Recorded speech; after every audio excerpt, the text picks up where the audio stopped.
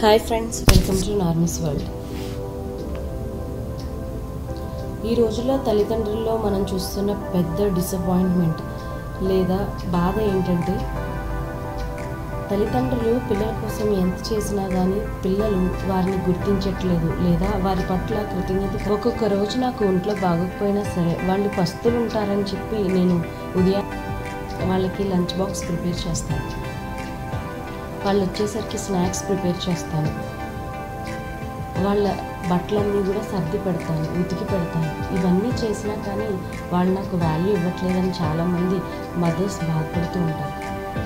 ఇక ఫాదర్స్ విషయానికి వచ్చేసరికి నా కనీస అవసరాల కోసం కూడా నేను డబ్బులు వెచ్చించుకున్నా, కొడుకు సింగింగ్ క్లాస్కి వెళ్తాడనో లేదా కూతురు ఏదైనా కరిక్యులర్ యాక్టివిటీస్లో బాగా ఉంటుందనో లేదంటే ట్యూషన్ చెప్పించడానికనో వాళ్ళ కనీస అవసరాలు కూడా వదిలేసి పిల్లల కోసమే డబ్బులు వెచ్చిస్తూ ఉంటారు. ఇవన్నీ చేసినా కానీ పిల్లలు వీళ్ళని గుర్తించకుండా కేవలం నాన్నంటే ఒక ఏటీఎం మెషిన్, అమ్మంటే వర్క్ చేసే మెషిన్, ఇలా మాత్రమే పిల్లలు వాళ్ళని చూస్తుంటారు. వాళ్ళు మమ్మల్ని కన్నారు కాబట్టి, అందరు పేరెంట్స్ చేస్తున్నారు కాబట్టి వీళ్ళు కూడా మాకు అలా చెయ్యాలి అనే ఒక భావనే తప్ప, వాళ్ళు మా పేరెంట్స్ అంటే మా మీద ఎంతో ప్రేమ చూపిస్తున్నారు, మేము కూడా తిరిగి వాళ్ళకి అదే విధంగా కృతజ్ఞత చూపించాలి అనే భావన వీళ్ళకి లేకపోతుంది. అయితే మనకి తెలిసినా పట్టించుకొని ఒక విషయం ఏంటంటే, వాళ్ళకి ప్రతి విషయం కూడా మనమే నేర్పిస్తాం. తినడం, త్రాగడం, స్నానం చేయడం, బ్రష్ చేయడం, వాళ్ళకి చదువుకోవడం, రాయడం, చాలా పనులు నేర్పిస్తేనే, అంటే ఇంచుమించుగా అన్ని పనులు కూడా వాళ్ళకి మనం నేర్పిస్తేనే, లేదంటే చూసి వాళ్ళు నేర్చుకోగలిగితేనే వస్తాయి. తల్లిదండ్రులుగా మనం గమనించలేని ఒక విషయం ఏంటంటే, మన పిల్లలు ప్రతిదీ కూడా మనం నేర్పిస్తేనే నేర్చుకున్నారు. స్నానం చేయడం, తినడం, త్రాగడం, బట్టలు వేసుకోవడం అన్నీ కూడా మనం నేర్పించినవి. ఇక మ్యాథ్స్ వాటంతటా అది వాళ్ళకి రాలేదు, మనం నేర్పించాం. ఫ్రాక్షన్స్, పర్సంటేజెస్ ఇవన్నీ కూడా వాళ్ళకి మనం నేర్పించినవి. ఇవన్నీ నేర్పించిన మనం పిల్లలు మన పట్ల కృతజ్ఞత కలిగి ఉండాలి లేదా ఎలా కలిగి ఉండాలి అనే విషయాన్ని ఎందుకు నేర్పించట్లేదు? మనం ఏమనుకుంటామంటే, మనం ఇవన్నీ చేస్తున్నాం వాళ్ళ కోసమే, మొత్తం అంతా మన లైఫ్ అంతా సాక్రిఫైస్ చేస్తున్నాం కాబట్టి వాళ్ళంతటా వాళ్ళే స్వయంగా మనల్ని గుర్తించి మన వైపు కృతజ్ఞత చూపించాలి అని మనం అనుకుంటాం. వాళ్ళ బాధ్యత కాబట్టి వాళ్ళు చేస్తున్నారు అన్న ధోరణిలో పిల్లలు ప్రవర్తిస్తారు. ఈ రెండింటికి కూడా పొంతన కుదరక చాలామంది బాధపడుతుంటారు. అయితే వాళ్ళు మన పట్ల కృతజ్ఞత కలిగి ఉండడానికి మనం చేయవలసిన కొన్ని పనులు ఉన్నాయి. అవేంటంటే, మొదట మాట్లాడటం. మనం వాళ్ళని ఎంత ప్రేమిస్తున్నామో మనం వాళ్ళకి మాటల ద్వారా చెప్పాలి.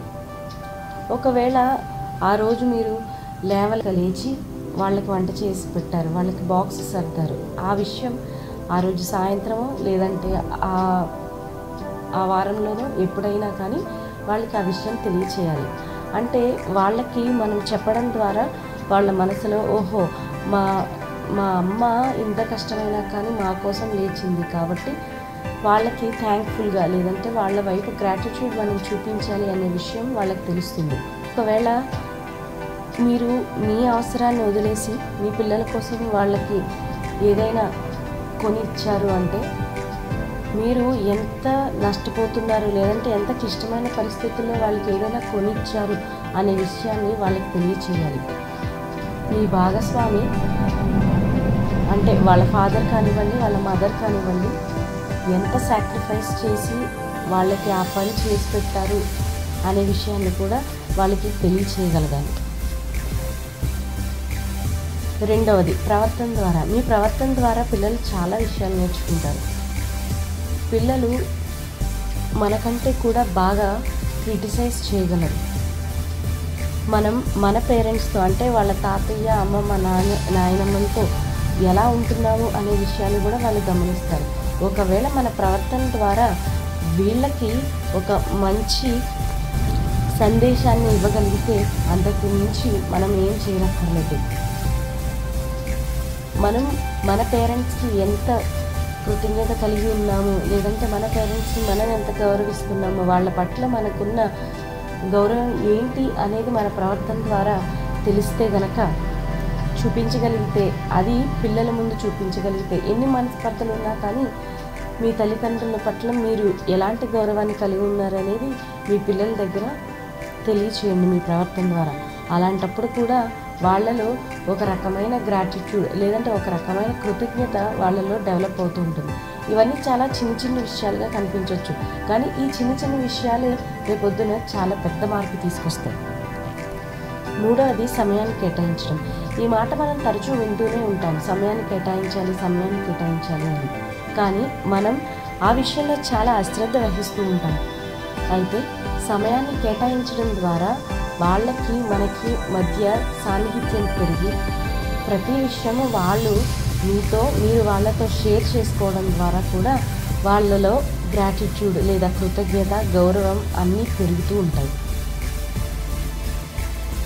ప్రతిరోజు కాకపోతే కనీసం వారంలో ఒక్కరోజైనా మీరు వాళ్ళతో సమయాన్ని కేటాయించి వాళ్ళు ఏమనుకుంటున్నారో అనే విషయాన్ని మనం తెలుసుకుంటూ ఉండాలి. ఇక నాలుగవది, ఈ సమయాన్ని మనం కేటాయించేటప్పుడు వాళ్ళు మన పట్ల ఏ విషయంలో హ్యాపీగా ఉన్నారు, ఏ విషయంలో థ్యాంక్ఫుల్గా ఉన్నారు, ఏ విషయంలో అమ్మకి థ్యాంక్స్ చెప్పాలనుకుంటున్నారు, ఇవన్నీ విషయాలు మీరే స్వయంగా అడిగి తెలుసుకోండి.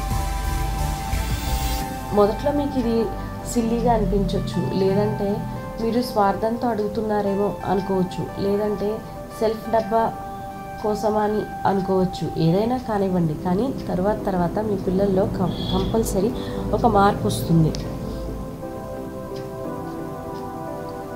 ఇతరులను విష్ చేయడం లేదంటే ఇతరులను గౌరవించడం నేర్పించిన మనల్ని మన పిల్లలు ఎలా గౌరవించాలో కూడా మన పిల్లలకు మనం నేర్పించుకోవాలి. ఇక ఐదవది, మీ పిల్లలకి మీరంటే ఎందుకు ఇష్టమో ఒకసారి దేని మీదైనా రాయించండి. ఆ రాయించింది అమ్మ బర్త్డేకి కానీ నాన్న బర్త్డేకి కానీ గిఫ్ట్గా ఇమ్మనండి. అంటే మీరు గనక ఫాదర్ అయితే వాళ్ళ మదర్ గురించి రాయమని, వాళ్ళ మదర్ బర్త్డే రోజున దాన్ని గిఫ్ట్ చేసి ఇవ్వమనండి. ఎంతో విలువ పెట్టి కొనబడిన వస్తువుల కంటే, అంటే ఎంతో డబ్బు వెచ్చించి కొన్న వస్తువుల కంటే కూడా ఈ చిన్ని గిఫ్ట్ వాళ్ళ మదర్ లేదంటే మీకు చాలా హ్యాపీనెస్ ఇస్తుంది. సో ఇవ్వండి. మీ పిల్లలు మీ వైపు కృతజ్ఞత కలిగి ఉండడానికి లేదంటే మీ వైపు థ్యాంక్ఫుల్గా ఉండడానికి మీరు చేయవలసిన కొన్ని పనులు. ఇది మొత్తం మార్పు తీసుకొస్తుందని చెప్పలేం, కానీ కొంతవరకు మార్పు తీసుకురాగలదని గమనించండి. మీ పిల్లలు మీ పట్ల ఎలా ఉంటున్నారు అనే విషయాన్ని కామెంట్ రూపంలో మాత్రం తెలియచేయడం మర్చిపోకండి. Thank you friends, please subscribe.